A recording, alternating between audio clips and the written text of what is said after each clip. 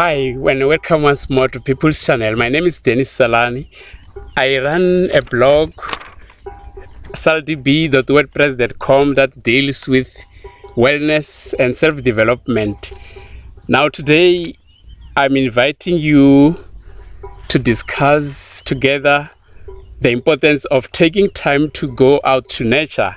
As you can see the setting here, I'm in a bush.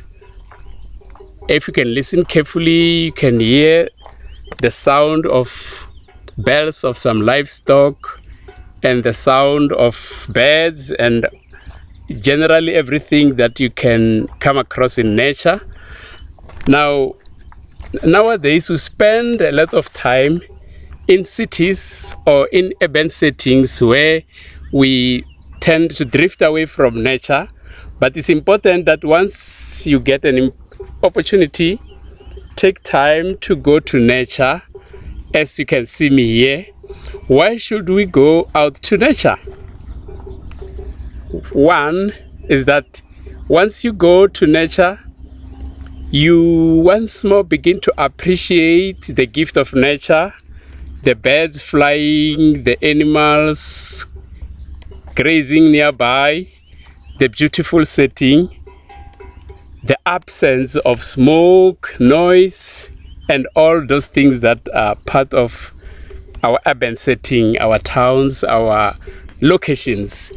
Now, going out to nature, it helps you to appreciate the beauty of nature, and as such, it reconnects you with the Creator because you appreciate the hand behind the creation.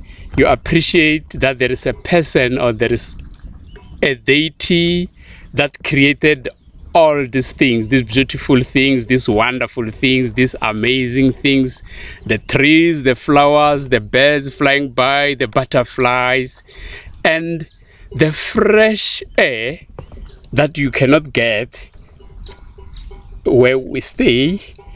Now, that helps to offload you. It offloads you from the worries, from the problems, from the daily concerns that surround us every day. The rise of the cost of living, the change in economy that affects us, the violence and all those things. When you are here in nature, you escape from all those problems and you are alone with the Creator. Now, it does not only reconnect you with the Maker, it also offloads you and you get spiritually reinvigorated. The problem today is that our spirits become corroded because we don't get time to rejuvenate the spirit. Now, you'll remember that in the olden times, people used to take time off to go to the field, to go and learn about nature, to learn about how to appreciate the Creator. Even our Lord Jesus Christ, at one stage he had to go and be initiated on the knowledge, on the powers of God in the mountain or in the bush. So it's important for us to follow in his footsteps. Now, going out to nature, it aids your spiritual growth, as I've indicated, because you concentrate, you focus on who you are, why you are here on earth, because you begin to see yourself as the complete or the integral part of nature. You are not a lost identity. You are not an unidentified flying object, but you are part of nature, and you are here where the Creator ordained you to take care of nature, to be in control, to be in charge, but to take constructive and responsibility in making sure that everything runs smoothly. Now, once more, being out in nature, as you can see me here, you gain emotional balance because you have taken a break from daily quarrels, daily arguments, daily debates, daily news that suppress you, daily concerns, daily problems, daily negativities that surround us every day.